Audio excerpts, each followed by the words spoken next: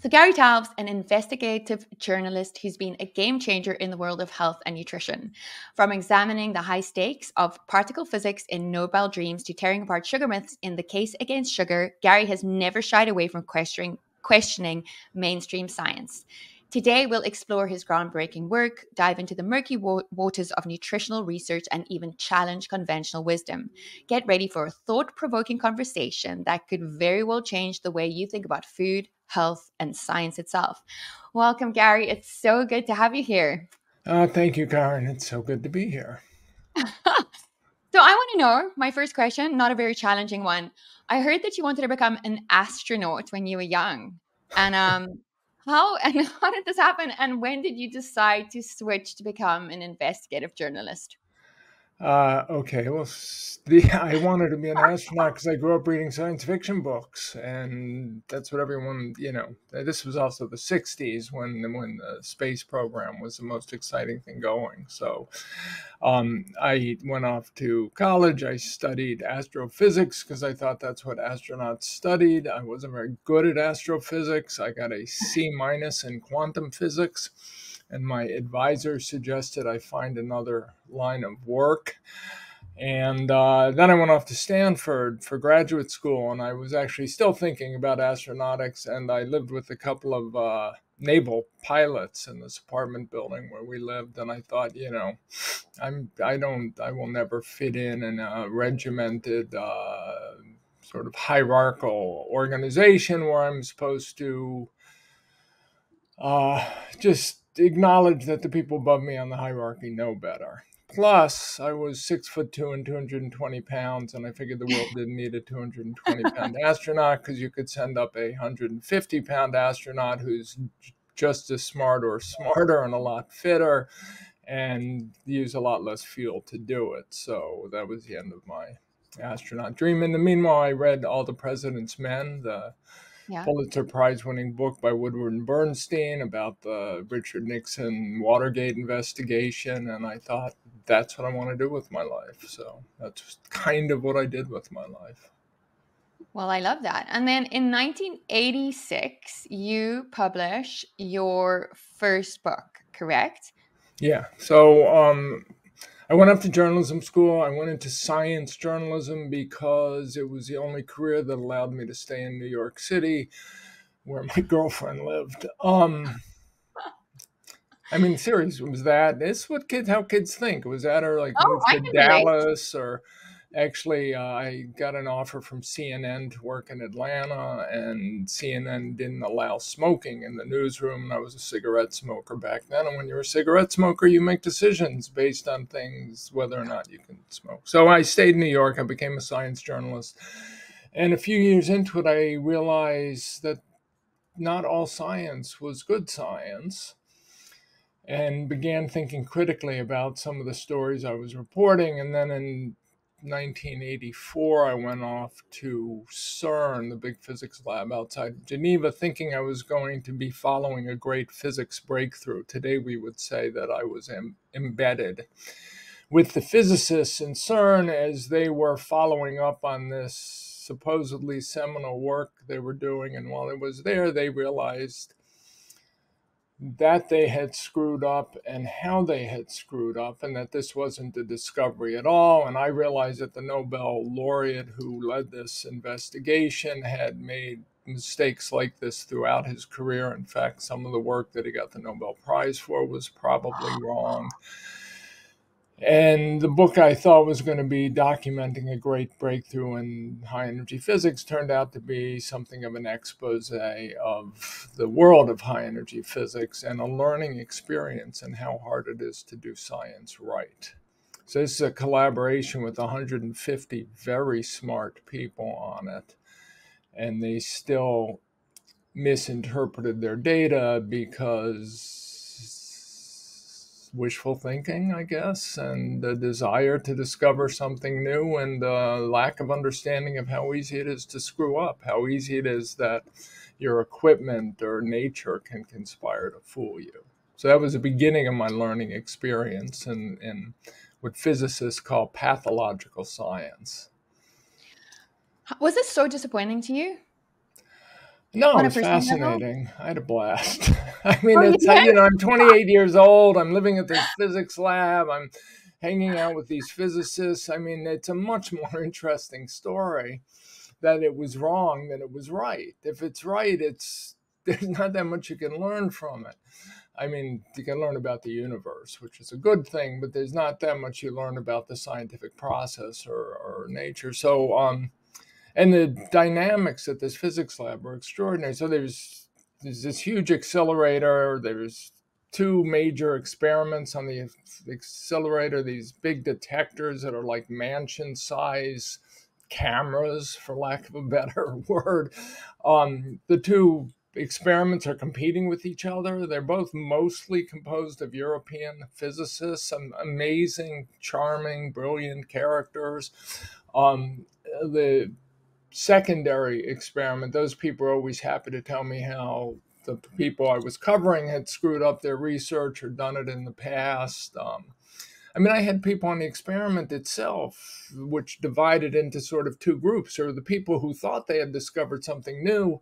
They were a minority. And then there was a majority of people who had actually built the equipment themselves by hand. I mean, this enormous, incredible high tech device they had built, and they were all too aware of how easy it was to screw up, how all the glitches that they might have built into it. And so you got this sort of dividing line between people who only did analysis and didn't really pay attention to the nuances of their equipment and their apparatus and the experiment themselves, and then the people who actually were in there building it and were aware that this was not a perfect idealized device. So yeah, it was fascinating. Plus it was fun to be living in Europe, even though Geneva is probably one of the dullest cities in the Western Hemisphere. I mean, boring beyond belief, but it meant I got a lot of work done. I It had a sounds line. fascinating. How old were you at this point? I was 28, 29.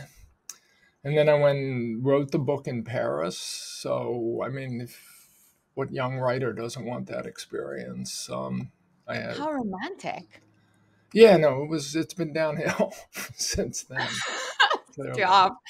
Okay, wait. Um, And then, so that's like 1986, right? 84, 86. You're saying the next thing you delve into is in 93, or the next book you publish is about cold fusion in bad science. Okay, Is that so correct? here's the thing. I have this book out, Nobel Dreams, which is kind of an expose about the Yeah. politics and sociology of high energy physics and the personalities. And the general theme is how easy it is to screw up, to get the wrong answer in science. So this becomes my obsession. After I wrote the book, it was interesting. When the book came out, there was an article on page 6 in the New York Post, which is a gossip article where the Nobel laureate is calling me, a now 30-year-old journalist, an asshole in the New York Post.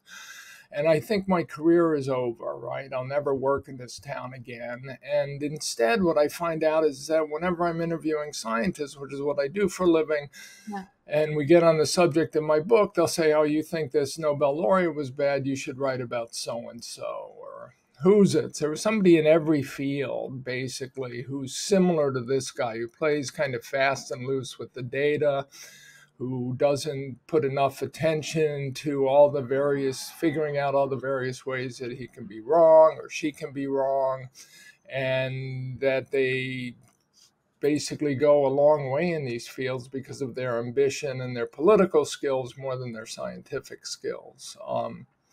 So I started writing articles about that. And then when cold fusion happened, this was a great sort of science fiasco of the second half of the 20th century, or the great accepted science fiasco. Um, my publishers asked me if I'd write a book about it. And I thought at the time I had moved back from Paris. I was living in Los Angeles, writing screenplays, trying to get rich so I could move back to Paris. And I took this book as a way to fund my screenwriting career. And I thought it would take me 9 months and I'd be able to bank enough money to write screenplays for a year, and instead I spent 3 years on the book because I tend to get obsessed about things like this. And I thought of it as sort of the case study, and the book was called Bad Science, and the kind of case study in how easy it is to screw up and to misinterpret your evidence, your data in science, and something that every graduate student should read as a kind of learning experience before they go into science as a career. That as a warning, this could happen to you if you're not careful. So by the time I was done with that, I owed my father $40,000 for I had gotten married and moved back to New York. My screenwriting career was over, and the book got terrific reviews, including a long article in the New Yorker about it, not by me. And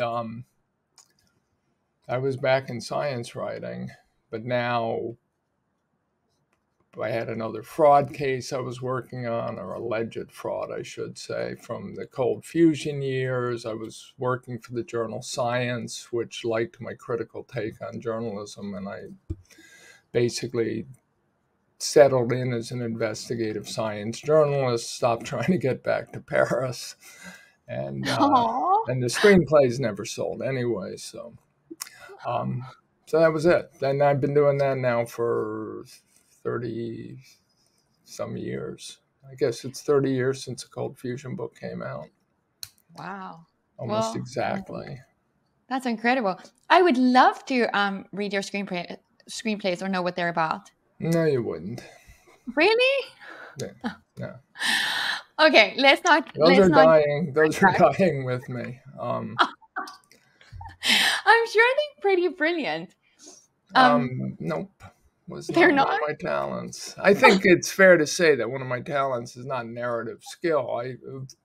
I'm a dogged reporter, and I tend to keep researching subjects until I'll give you an example of how the research. So in cold fusion, the cold fusion is this idea that you basically stick a couple of electrodes in a beaker of heavy water, which is water in which the hydrogen is replaced by deuterium, and you plug it into the wall, and lo and behold, you get nuclear fusion, which is the force that powers the sun.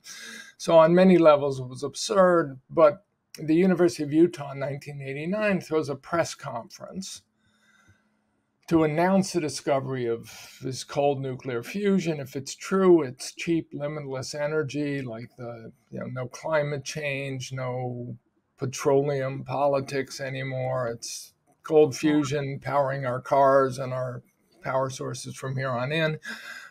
Front page Wall Street Journal article, and the science community just jumps into gear to try and figure out whether this is right.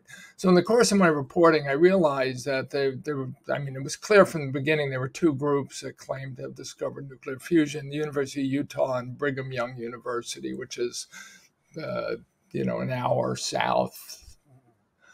The more I reported, it turned out that these two universities had made a deal to publish simultaneous papers. And the University of Utah had preempted this deal by throwing the press conference. So they had betrayed Brigham Young, and the deal had been made by I think it was president of University of Utah, a guy named Chase Peterson, and he had made this deal with his childhood best friend and cousin at Brigham Young University. And this guy, Chase Peterson, was famous for being one of the most honest, sincere, wonderful human beings you could imagine. I mean, this was his reputation. I mean, nobody had more integrity than Chase Peterson. And so I decided I had to keep reporting this until I understood why Chase Peterson would apparently betray his childhood best friend and cousin. And if I could get to the point that I could understand why Chase Peterson thought he had no other option, then I had basically done my job. And by the end of the 2 years of research before writing, I finally understood why Chase Peterson had done what he'd done, did, why they had no other option, and why, in fact, I completely understood why the University of Utah threw itself off a cliff with this press conference. So that's the kind of, you want to keep reporting until you understand fully Yeah. not just what mistakes were made, but why they were made and why they would have seemed to be the right thing to do when they were made. Because one of the tenets of good journalism is you never assume that people are just more venal than you are, that, like, you can't give me $10,000 or even, I hope, 100,000 or a million or 10 million and have me turn around and start saying things publicly I don't believe. So I'm not going to assume that you can do that with anyone until remarkable evidence sort of makes me, think otherwise. Well, I learned something really interesting, that I would make the worst investigative journalist in the universe. But my question is, why did Chase betray his best friend? Um, the Brigham Young was trying to steal the what so the University of Utah comes up with this mistake. They think they've created cold fusion. They send a proposal to the Department of Energy. The Department of Energy, the guy at the Department of Energy has been working on a different, very subtle and meaningless form of cold fusion with this guy at Brigham Young University. And the guy, Brigham Young, sees what the people at University of Utah is doing, and he says, well, I've been doing this also. And they basically try to steal it from Utah. And then they claim that there's no patents in this, so they're just going to go public. And as soon as they go public without filing patents, they're going to give up their patent rights. And the University of Utah can't have that happen. Wow. So the only way to preempt it is for them to file patents and go public first.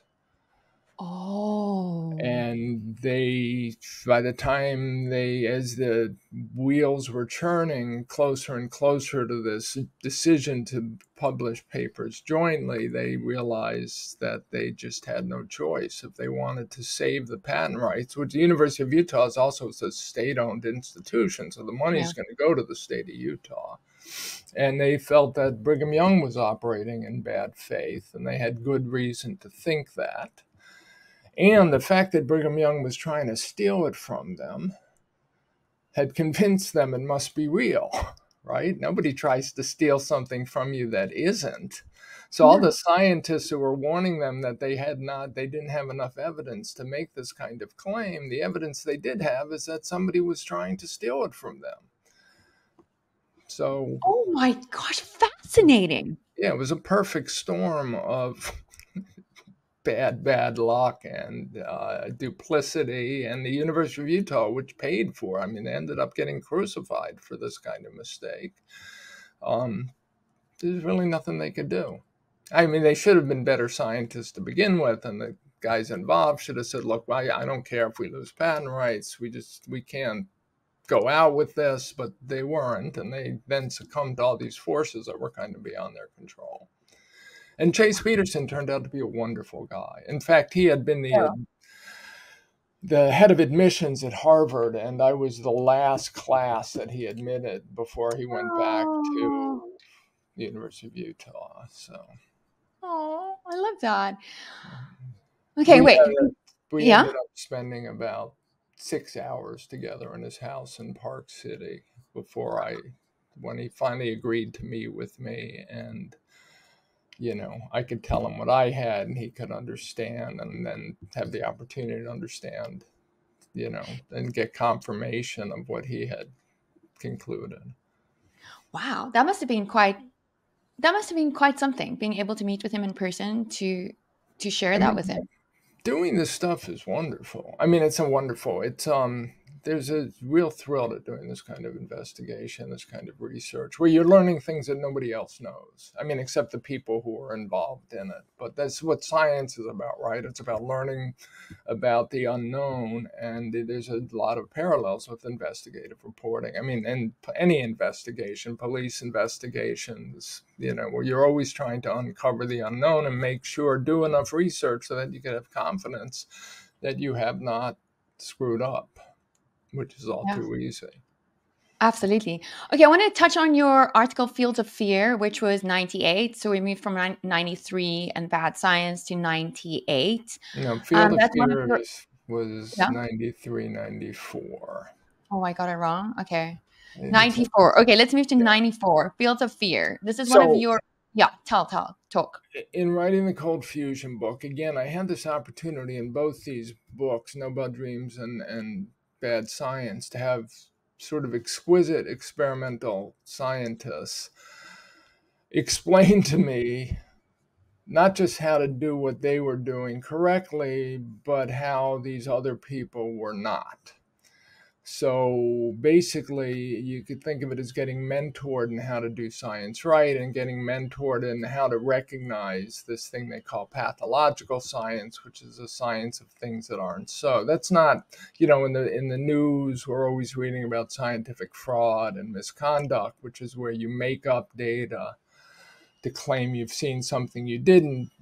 Pathological science, you don't have to make up data. You just have to do all the other jobs of science so poorly that you misinterpret the data you do have. And so these physicists that I was writing about, at the time, there was this belief that electromagnetic fields cause cancer. And you live close to these big power lines. There are higher rates of brain cancer, brain tumors, and Yeah. leukemia. And so the idea was that the power lines may be causing it through some, and this appears to be physically impossible, like it violates the laws of physics as these physicists understood it. But moreover, these physicists were looking at this research and saying these people don't have a clue how to do science right. They're not critical enough, they're not rigorous enough, their methodologies are sloppy and lackadaisical, and they're making these claims that they simply can't support. And aside from that, the claims seem to violate the laws of physics. So since I had gotten to know these physicists well, they suggested I write about it. My memory is that one in particular, a researcher at Yale, said if you're interested in bad science, you should look at some of this stuff in public health that's terrible. And then they kind of pointed me at this electromagnetic field story and let me do what I was now getting, reasonably adept at doing.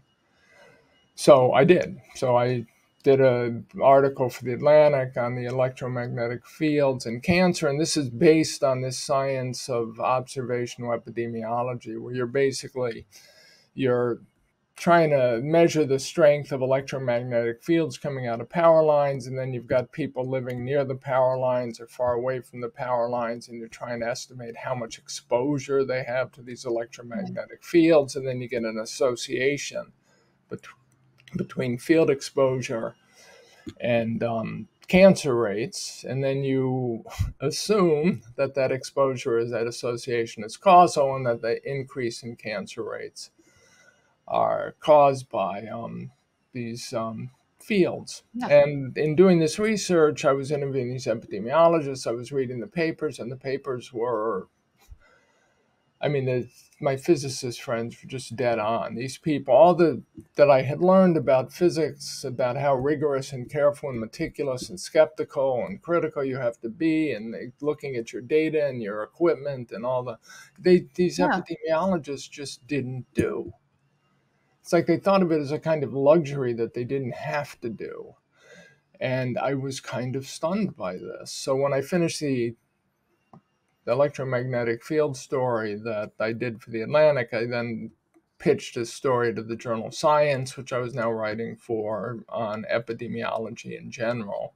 Wow. And this sort of anxiety of the week syndrome, every week, it's a little muted now, but back then every week you would worry about, there would be article in the newspaper about coffee causes cancer, or hair shampoo causes baldness, or I mean, there was always something, and it was like the anxiety of the week, and it came out of these particular studies, these sort of epidemiologic surveys.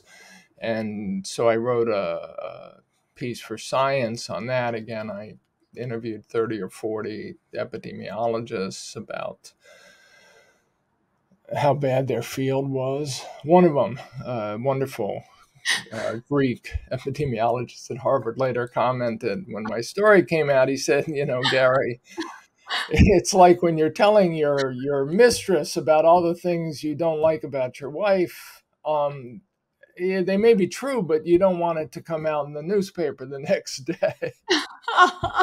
um, but that was a kind of infamous article. The epidemiologist, like a year ago, there was a big article written trying to refute the claims I made in 1994 in Science.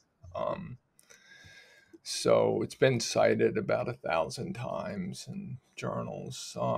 Anyway, that got me into public health, and 4 years later, I moved into nutrition, and I've never been able to get out. So. Yeah, and I mean, what was the big piece there? Was it what if it's all been a big fat lie in New York Times? No, originally it was an article about salt and blood pressure. So I was still living in Los Angeles. Actually, I was back to living in Los Angeles because let's just say I went back to LA. I needed to pay my rent one day, and I called up my editor at Science, and I said, do you have a story that I could turn over quickly so I can pay my rent? And in journalism, it's, you basically, for a one-page article, which might be 1,000 words, you interview 3 sources. That's usually enough. You could write up your 1,000-word article. You get a $1,000 paycheck. You pay your rent. So this was the DASH diet. It was just coming out in the New England Journal of Medicine. I didn't realize that it had been leaked prematurely to Science. And my editor said, we have this DASH diet search. So this is dietary approaches to stop hypertension. It's a mostly plant diet, not all plants, but mostly plants. And the idea was it lowers blood pressure as much as any, drug does. And the article on it was coming out in the New England Journal of Medicine. My editor sent me the article. It was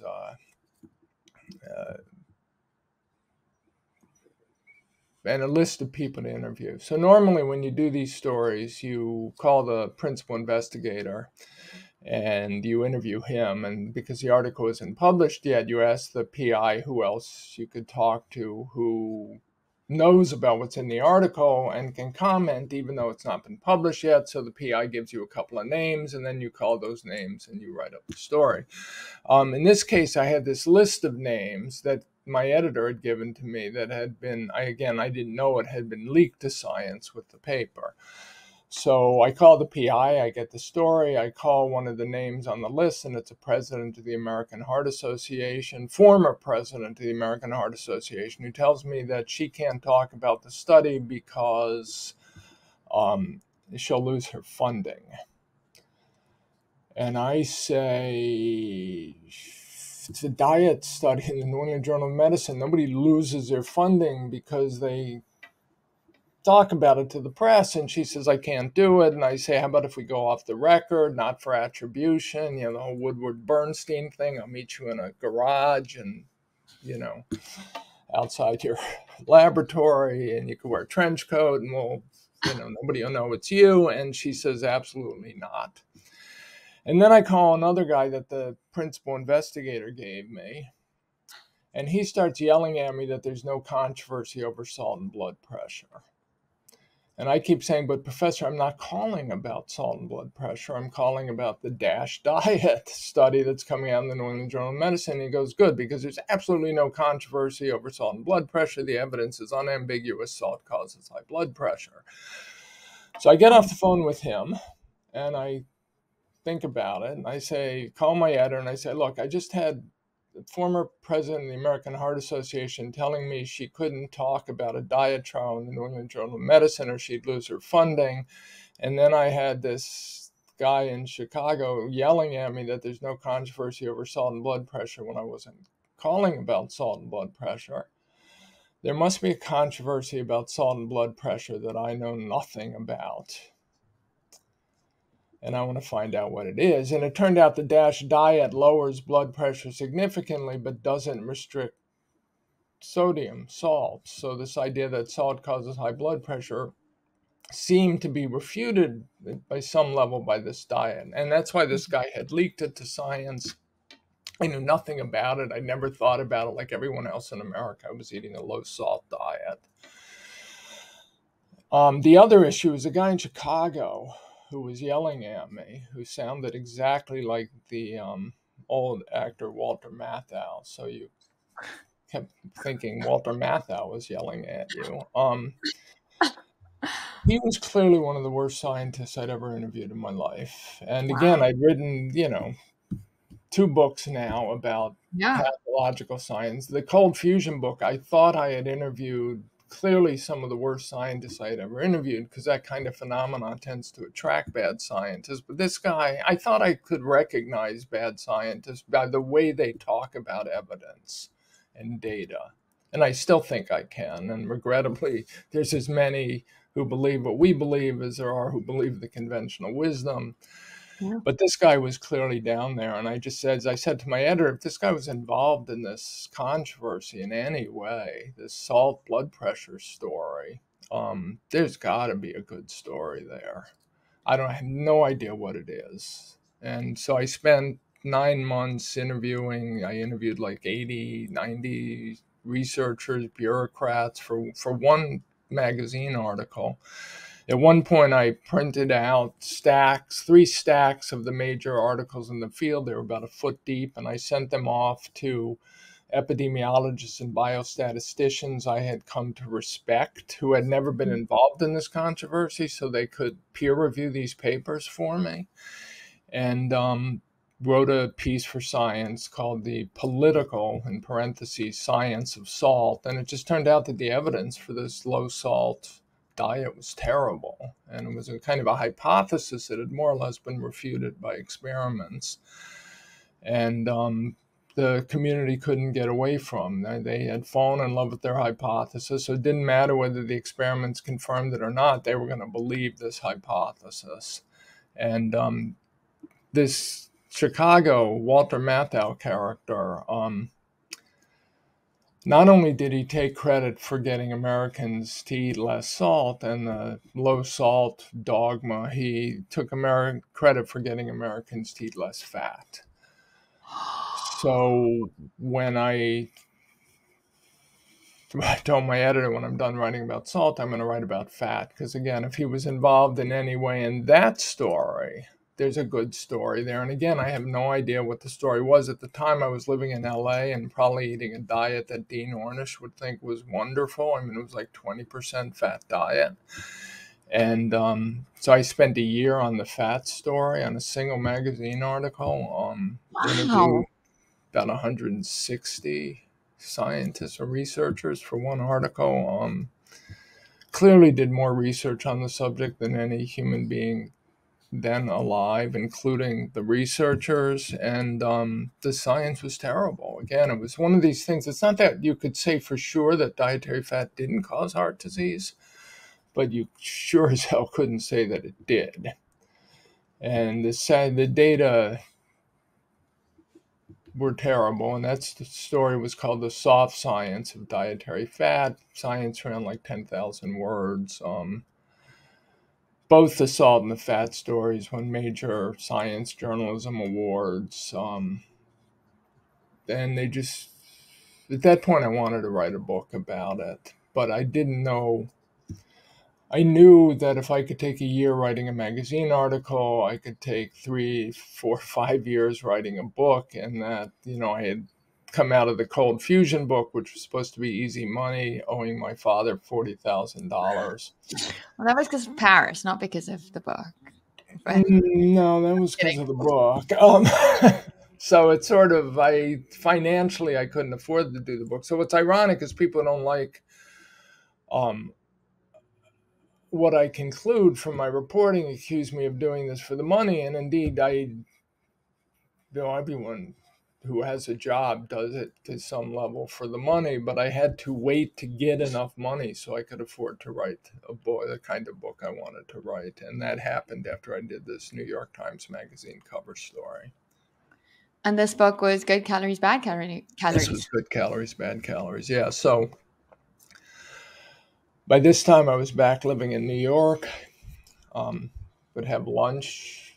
Turned out that a young New York Times Magazine editor, this is how these things work, lived in the neighborhood, and we both had a favorite lunch spot, which was this French cafe in Greenwich Village. And so we would meet there, once a month and have lunch and talk about, yeah, I miss those days. Not Uh-huh. so much New York, being young in New York, Yeah. young-ish, Or so. uh, younger, whatever. The Anyway, this was 2000 now, and the um, awareness of the obesity epidemic was only about 2 years old. Um, and while I had been doing the fat story, one of the NIH bureaucrats, scientists I interviewed said, back in 1986, we told the whole country to go on this low fat diet because we thought of nothing else. They'd lose weight because they'd avoid the dense calories of fat. And instead, they swapped the fat for carbohydrates and they all got fatter. So we agreed I would do a story on the what may have caused the obesity epidemic.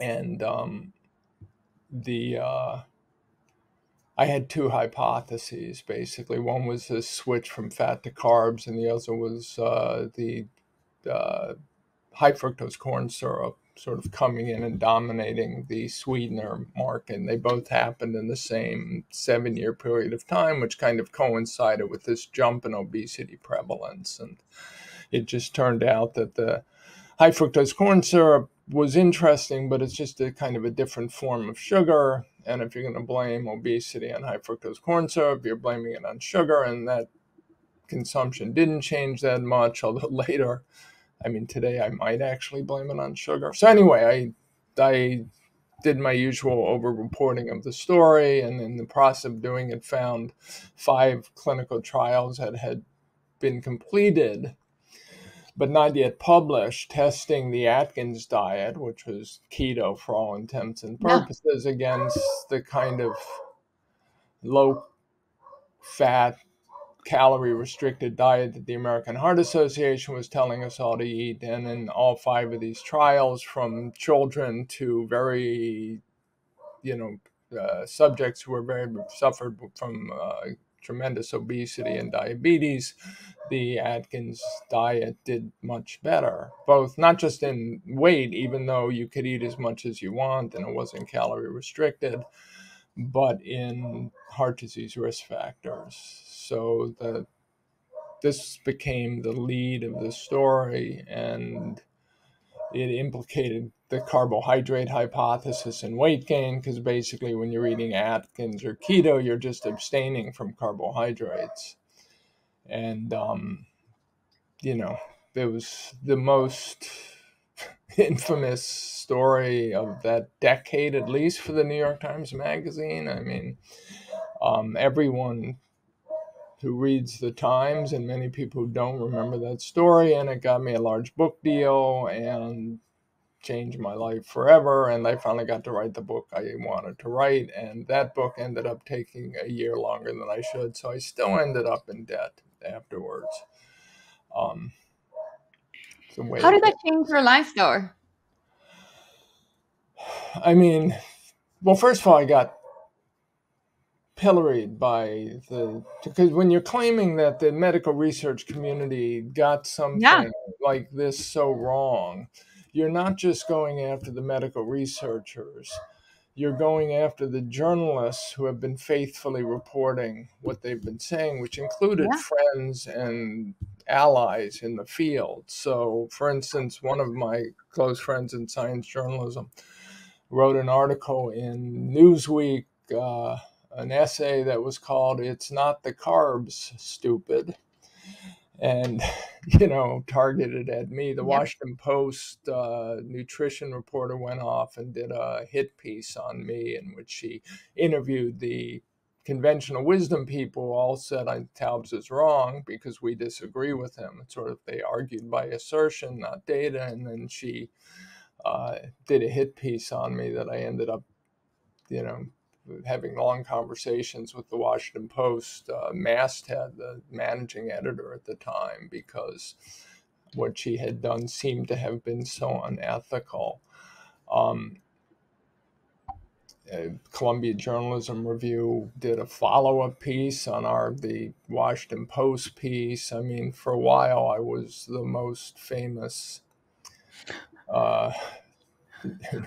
clearly the most famous nutrition reporter in the country.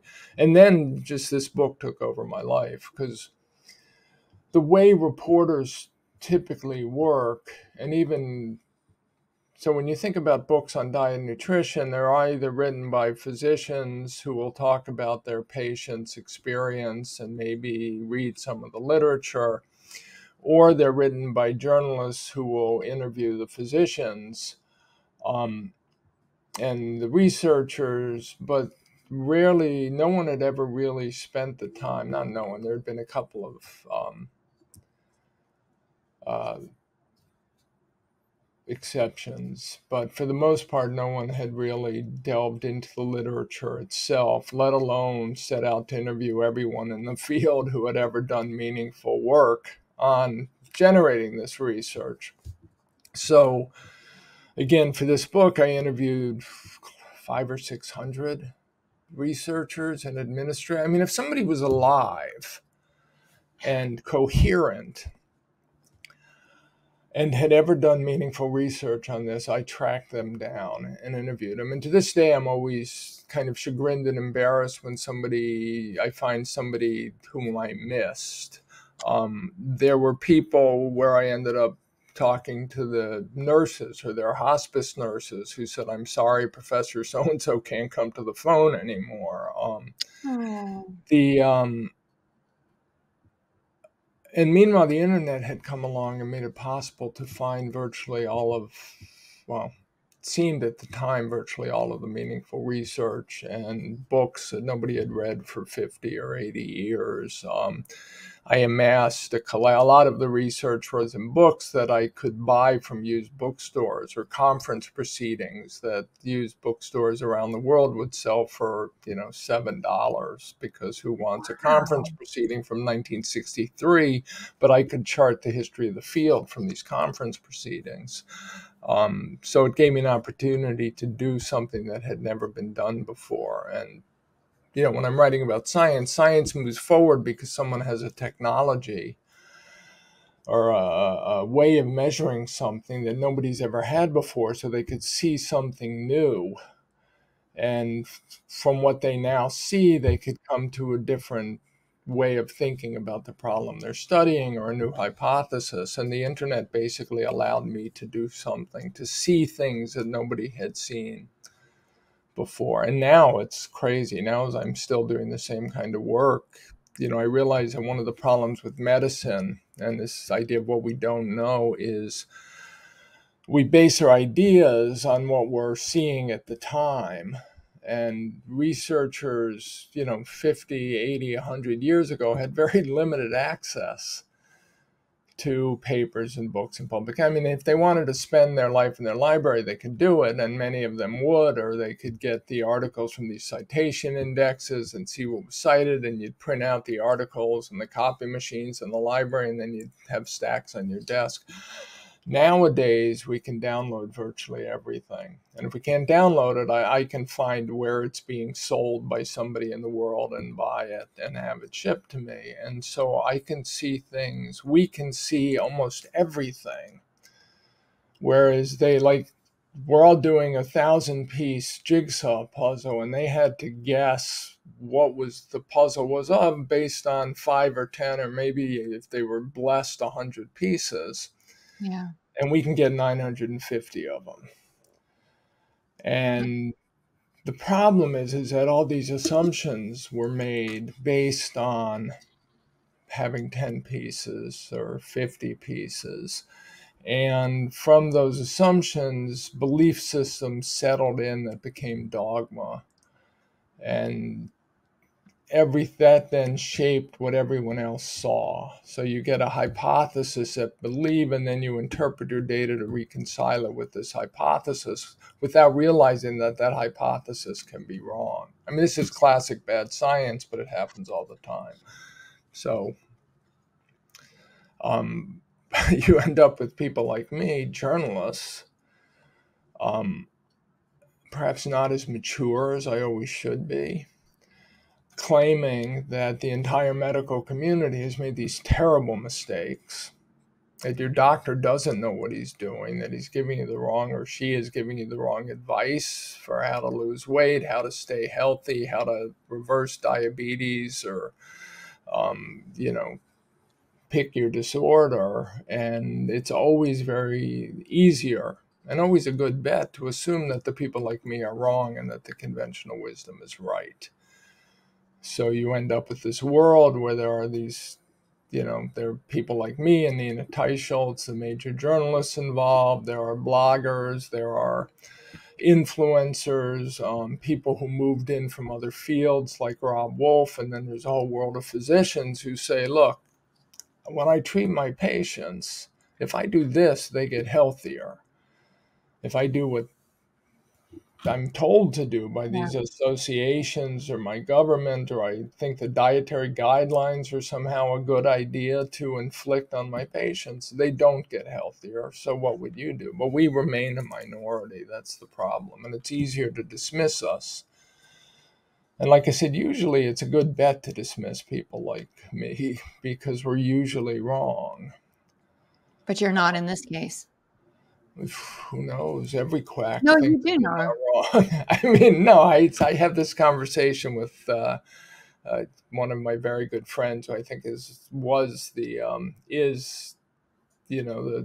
one of the best scientists that I interviewed in the nutrition, obesity, chronic disease research field, and he says the same thing. He says, "Well, but we're not wrong." And I No, say, you're yeah, not. but every quack says the same thing. Just because you believe it doesn't mean you're not. So how do you tell? But again, the difference here is, physicians are the physicians' waiting rooms. They're full now of people, especially family medicine, internal medicine, pediatrics. They're kids, adults suffering from some combination of overweight, obesity, pre-diabetes, diabetes, hypertension. So they have trouble controlling their weight, they have trouble controlling their blood sugar, they have trouble controlling their blood pressure. And then they're suffering from all the negative sequelae, the diseases that associate with all of those, Yeah. lack of control. And again, if the conventional wisdom is either drug therapy, so treat the symptoms, and we have Yeah. drugs, now we have drugs for overweight, we have drugs for high blood pressure, we have drugs for high blood sugar. The drugs always get better. That's part of the progression of the field. But the other idea is, can I treat this without pills by treating the root causes? And if you switch their diets, so you don't put them on low fat diets or low salt diets, you restrict the carbs and you have them consume a lot of fat. And there may be, it's not about plants or meat, it's about basically replacing the carbohydrates with mostly fat and, from real foods. People get healthier. So their overweight, obesity gets better, goes into remission. They can control their blood sugar, they can control their blood pressure. So that's the ace up our sleeve, which is that people get healthier when they eat Yeah. this way. The conventional wisdom still says they don't. It's a mistake. In the long run, you're going to kill people. So the idea is I have a patient who's 400 pounds, 200 pounds overweight, high blood pressure. They're on blood pressure medications, blood sugar medications. I've been telling them for years to eat less and exercise. Now I put them on keto for, low carb, high fat diet. They, they lose 200 pounds. And I'm supposed to think that they're killing themselves. They can Yeah. get off their blood sugar medications and their blood pressure, and I'm supposed to think they're killing themselves because they're eating saturated fat or, Yep. red meat or eggs. And anything's possible, but I know where I'd bet. Oh, I for sure. guess I have bet You where have been very, yeah. very, like you've drawn a line in the sand for sure. Gary, I just want to do a time check. I know we are at the hour that I set for us. Can we finish up or is Well, this it? let's talk about the subject. So, what don't we know and why don't we know it was what we Yeah, were what don't doing. we know and why don't we know it? Okay. So, we have all these hypotheses about the nature of a healthy diet. That's a general thing. So, we want to be healthy. We want to remain healthy as long as we can. And, maybe we want to die quickly once we don't want, but we're not getting into that. We just want to, how do I eat to be healthy? And I don't know how your other uh, interviews how they defined health, but so I want to minimize chronic disease. I want to have energy. I want to be physically active. I want to sleep well. All these things. I want to be on a minimum number of pharmaceuticals, ideally none. The minimizing chronic disease is an issue, right? Because chronic diseases develop over years to decades. And Yeah. so, again, if you think of nutrition, I like to say sometimes when I'm angry at science, say nutritionists, I'll say, let's pretend this is a real science, okay? So we have a hypothesis, and science, if nothing else, is hypothesis and test, and we want to test the hypothesis. So the hypothesis is if I eat this way, a mostly plant diet, I will live longer and be healthier than if I eat a mostly meat diet, animal products, all other things being equal. So, we're going to make it a healthy plan. So we're going to get rid of the sugar and the white bread and versus meat. So that's my hypothesis, which is that the mostly plant diet is a healthier diet. How do I test it? Yeah. And it's not enough to do a 1-year study, because we're not interested in whether this is a healthy diet for a year. We're interested in whether this is a healthy diet for a lifetime. So we need to be able to see chronic diseases develop on one diet versus the other. And it takes, years to decades for chronic diseases to develop. Even if, as most of us become overweight and obese, it tends to happen over years to decades. It doesn't happen overnight, with the possible exception of the freshman year in college. So now we have to do the clinical trials long enough Yeah.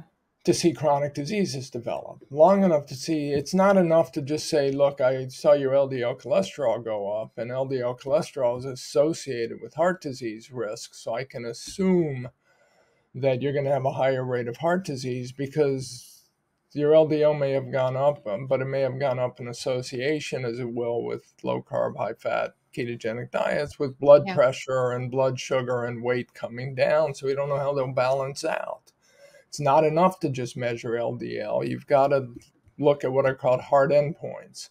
Yeah. So you do the numbers, you find out that if I want to study this hypothesis that a plant-based diet is healthier, I need to take like 10,000 people and randomize them to either a plant-based diet or an animal product-based diet, and then I have to keep them on those diets long enough for these hard endpoints, heart disease, diabetes diagnoses, hypertension, to show up. And that could be 5 to 10 years on average because you've got a lot of Yeah. people.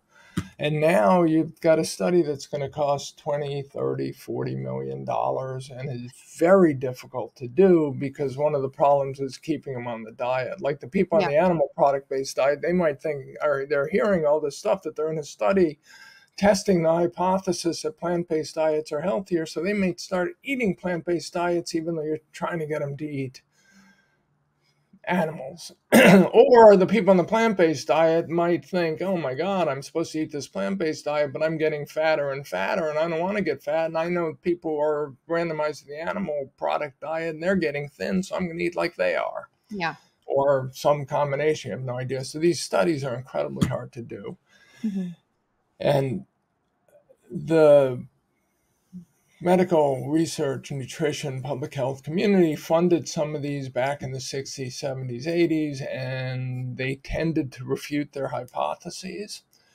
So they stopped funding the studies. Whenever they do fund the studies, they almost invariably refute their hypotheses, which is very interesting, but a longer subject.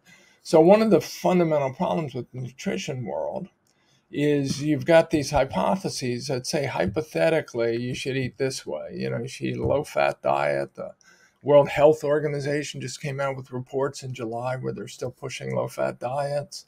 That means a high-carb diet, even for weight. And you should eat Oh, mostly plants, and you should avoid red meat and processed meat because there's terrible evidence that they increase the risk of colon cancer a little bit.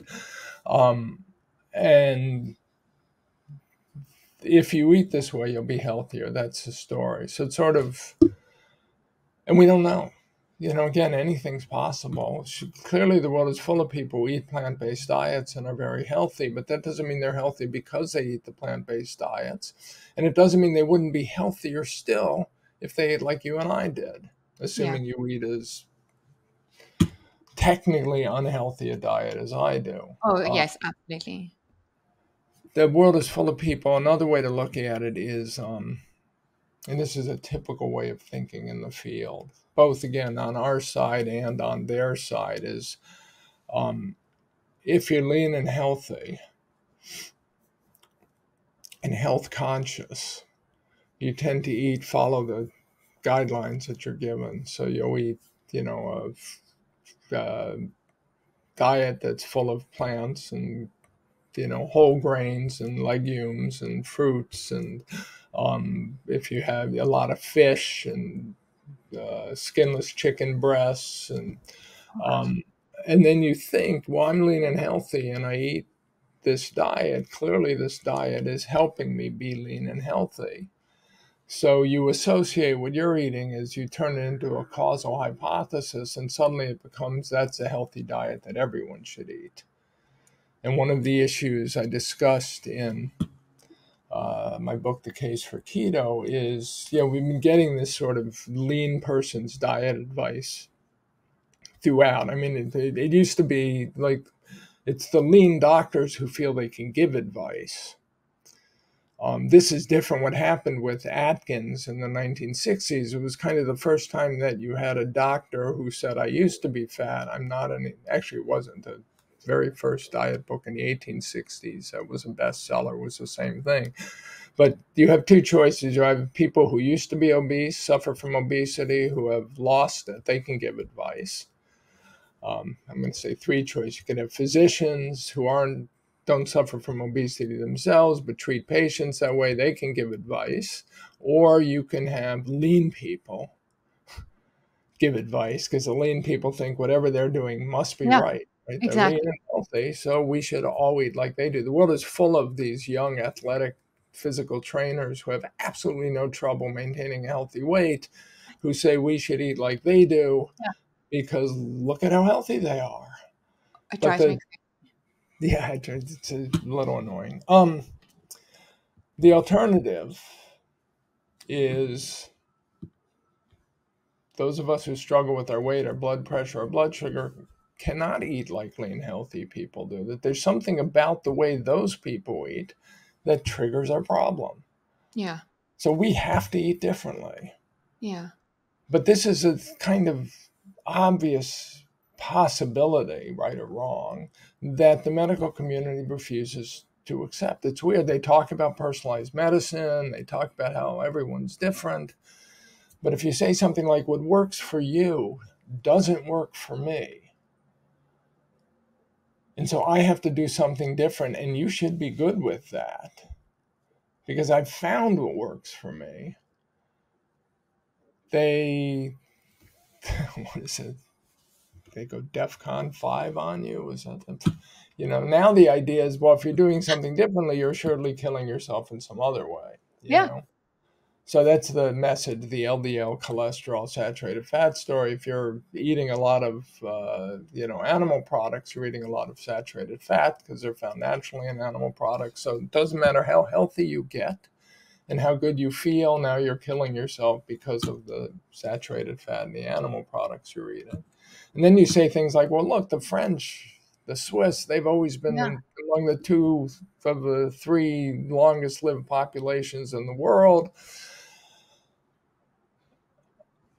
They eat high animal fat diets. I mean, they live on cheese and dairy. I lived in Better. Geneva. I told you. I mean, you have to Yeah. eat fondue and raclette at every cocktail party. Raclette is melted cheese on a plate with little cornichons, little pickles, and onions. Delicious.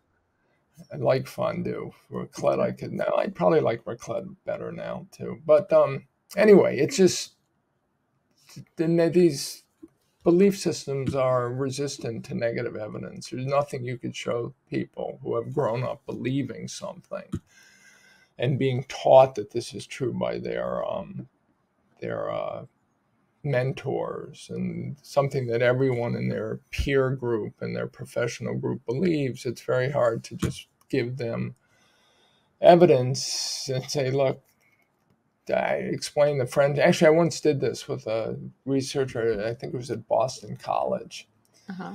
And he said, no, the French eat low fat diets.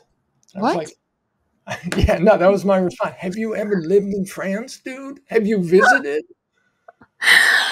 Like, no, the French eat low. I was crazy. Anyway, yeah. The other problem, let me just read about what we don't know, why we don't know it. Yeah. Fundamental challenge of all sciences is you have two observations. Something happens and an effect. Yeah. Or something happens and something else happens. And these things are associated in some way. And the challenge is to figure out if that association is causal.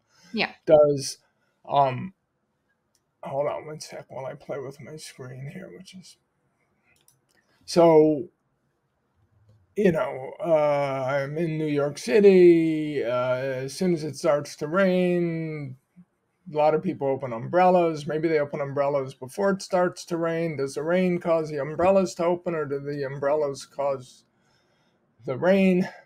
Or is there no connection between them and maybe something else is happening? Like there was a news report that we're going to be bombarded by gamma rays from the sun, and if you have an umbrella, that'll protect you. And that news report comes out, and the umbrellas go up, and the rain happens. And the gamma rays actually trigger the rain. I mean, who knows?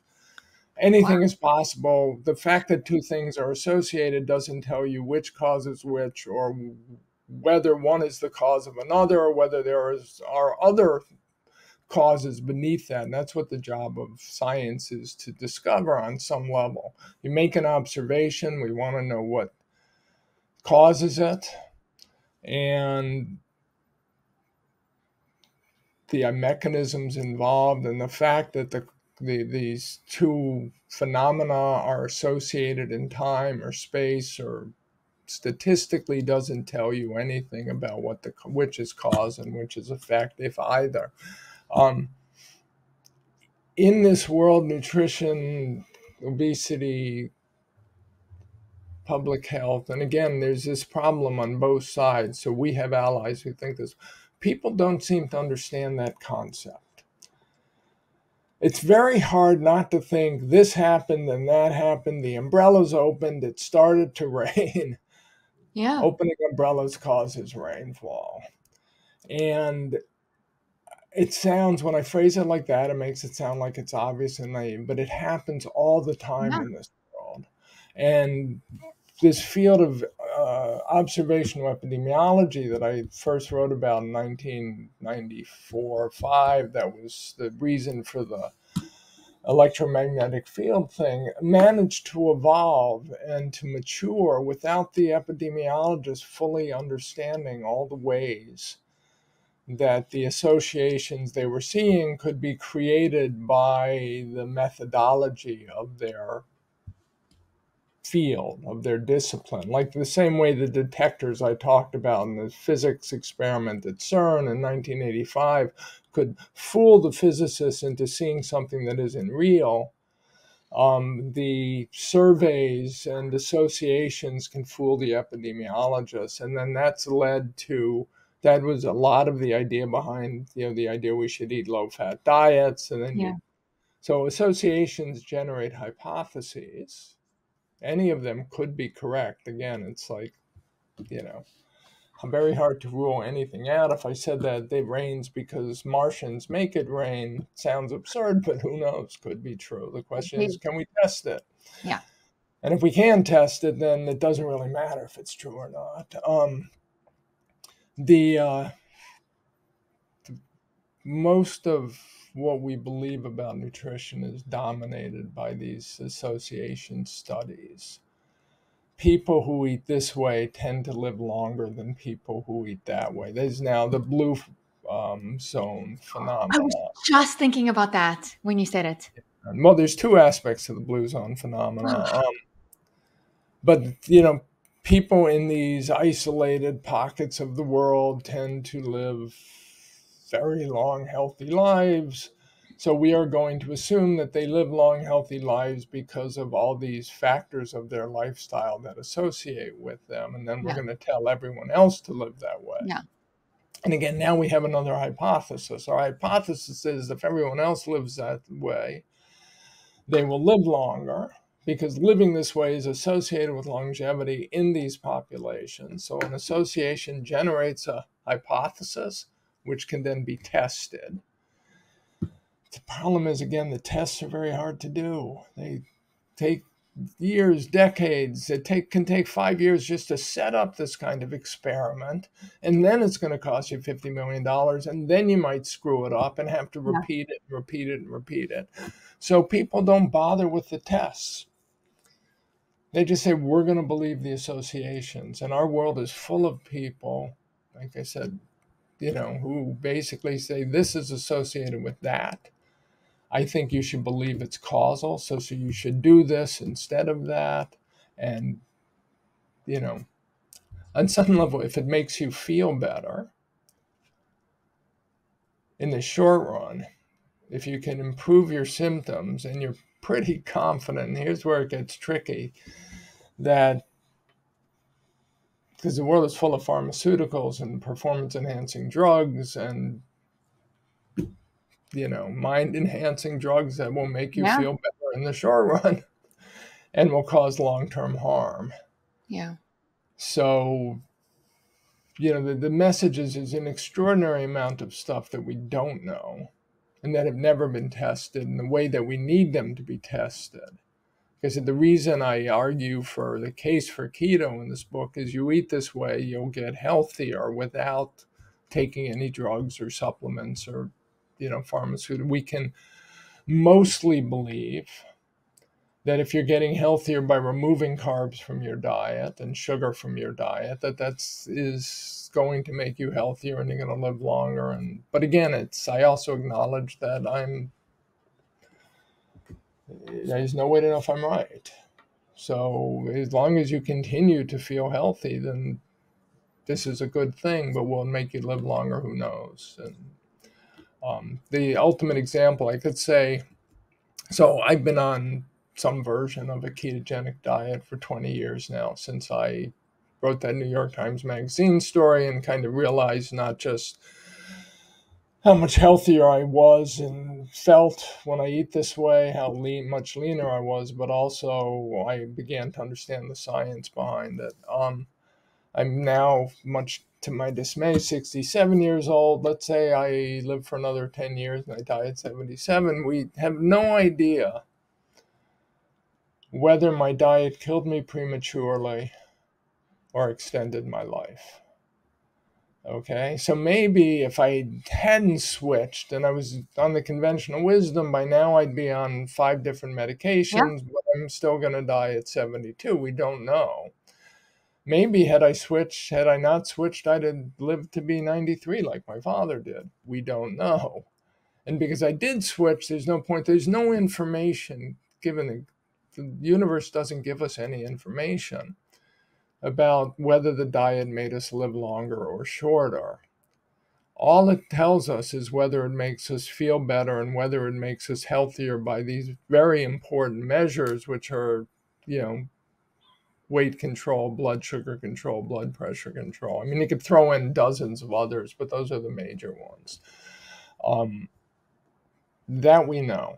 And then you don't need a randomized controlled trial to tell you. You can just test it yourself. That's the message of symposia like yours, is like, and maybe all these people are crazy. If you have been struggling with your weight and you're tired of taking your diabetes medications and your blood pressure medications, and tell your doctor you're going to experiment with this, ask him to watch over the medications because you're probably going to have to come off them, and then do the experiment and see what happens. Because that you can know without all these other things that science can tell you getting in the way. This is the perfect way to end, unless you have another way to end. I absolutely love what you've just said. I appreciate everything that you've done to get us all to this point, because without your work, none of us would be here, right? I wouldn't be having this conversation. I wouldn't be having these interviews. I wouldn't be putting on the summit. So I'm deeply grateful to you. You have you are a phenomenal human and a wonderful friend. Uh, And I'm blessed. The first time, I don't know if you remember the first time you ever spoke to me. I was a little South African phoning you from Cape Town, talking about I the think you sugar called addiction me from program. Florida. I was in Florida, but I was living in Cape Town. But we were, yes, you're Right. right. I was in Florida on vacation. It was yeah, it was odd, but it worked out.